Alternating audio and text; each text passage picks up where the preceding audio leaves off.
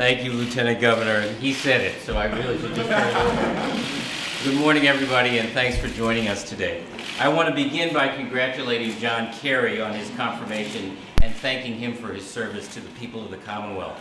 For more than 25 years, as a veteran, as a prosecutor, Lieutenant Governor, and United States Senator, he has been a voice and a vote for progressive pragmatism and a model of statesmanship.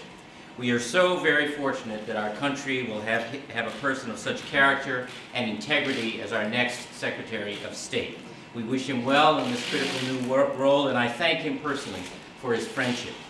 Yesterday afternoon, I received Senator Kerry's letter resigning his Senate seat. Under Massachusetts law, I now have the responsibility to set a date for a special election to fill the vacancy and to appoint someone to serve as senator in the interim. Over the weekend, after communications between my staff and Secretary Galvin, we set, as you know, June 25th as the date for the special election.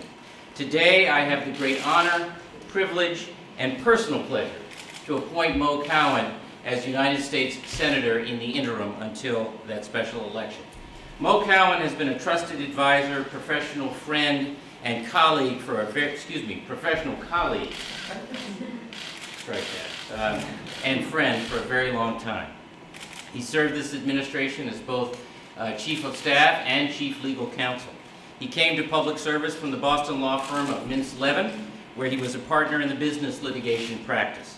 He is a native of North Carolina and a graduate of Duke University, and came to Massachusetts 22 years ago to attend Northeastern Law School, from which he graduated with his law degree in 1994, and which he now serves as a trustee.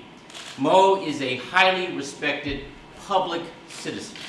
His service on the front lines in our efforts to manage through the worst economy in 80 years and build a better and stronger Commonwealth for the next generation has given him an intimate understanding of the issues we face. In every step, he has brought preparation, perspective, wisdom, sound judgment, and clarity of purpose. And it was a private fact, now known publicly thanks to the Lieutenant Governor, that he also brought cool. That has all earned him the respect, admiration, and trust of people throughout government, the business community, labor, and advocacy groups. He has been a valued ally to me and to our work on behalf of the people of the Commonwealth, and I am confident that he will be to his new colleagues in the United States Senate and to the President as well. On a personal note, I want to thank Mo for his willingness to take on this assignment, and his wife Stacy and the boys for letting him do so. I know the personal sacrifice that goes with public service, and I appreciate that your own sense of service is behind your willingness to lend Mo to the people of the Commonwealth a little while longer. And with that, it's now my honor to present to you the United States Senator Designate from Massachusetts, Mo Cowan.